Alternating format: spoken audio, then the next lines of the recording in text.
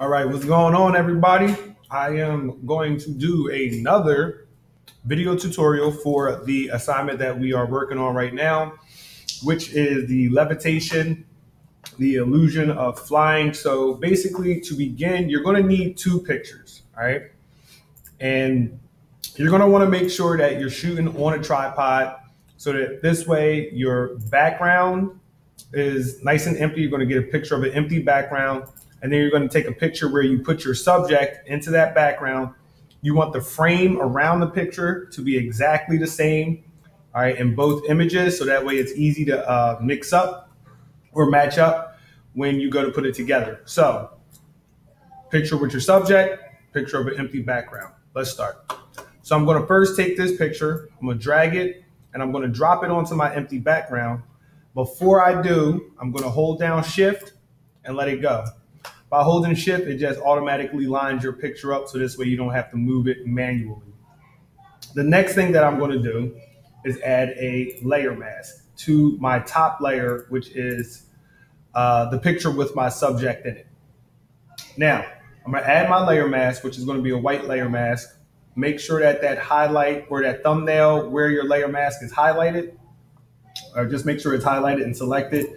If it's selected like this on this thumbnail, where it's the picture, when you go to use your brush, it won't come out the right way. It'll either go black or it'll go white. And I'll show you that right now, actually. So what I'm going to do is I'm going to pick a brush. I'm going to make sure that top color is black. All right. And now, if you look, I'm highlighted on my picture. So when I go to use my brush, it's going to paint the actual color. And that's not what I want. What I want is to make sure that my thumbnail for the layer mask is highlighted. So that way, when I use the black, I'm going to use black on my white layer mask, which will allow me to see through that layer mask. So right now, what I'm going to do is I am going to take out what my subject is propped on. So I'm just use my brush. I'm going to try to do this really quickly. All right, so let me just take that out. And then what I'm going to do is zoom in. Okay. That's my brush size.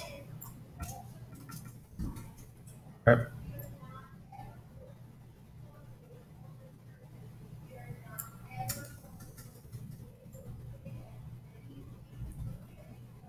I'm going to try to do this kind of quickly, so I don't have a super long video here, because I know how you guys love to make fun of me of my videos.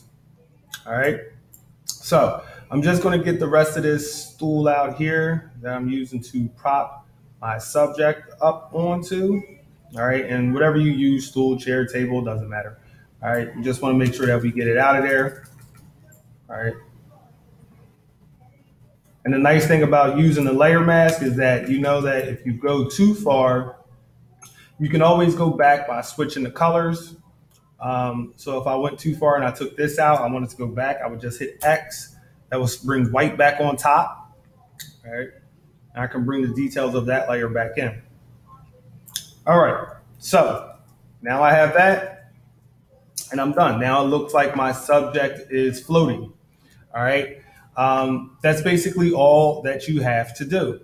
Now, you might see some parts in your picture where you have imperfections, like right down here. You can tell there's a little imperfection, and kind of up here is kind of, you can see it a little bit. Not everybody's going to catch that, but if you catch it, it won't take long to clean it up. So what I'm going to do for this is I'm going to use what's known as the patch tool. All right. So the patch tool is going to be over here on your left-hand side, right underneath the eyedropper.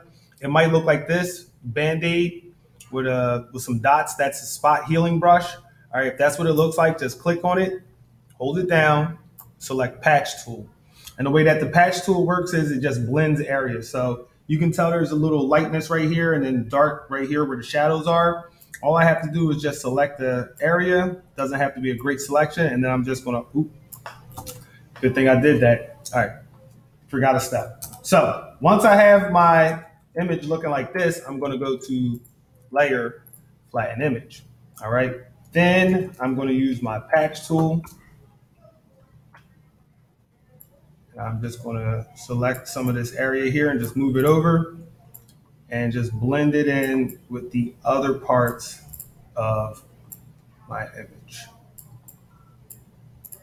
So there you go. So it all looks uniform. I got some parts up here. Can't really tell, so won't take too much to fix that up, but that's all you gotta do. All right, so that is how we create the illusion of our subject flying. I hope you enjoyed this tutorial. I will make another video on how to add a drop shadow to your subject if it's needed.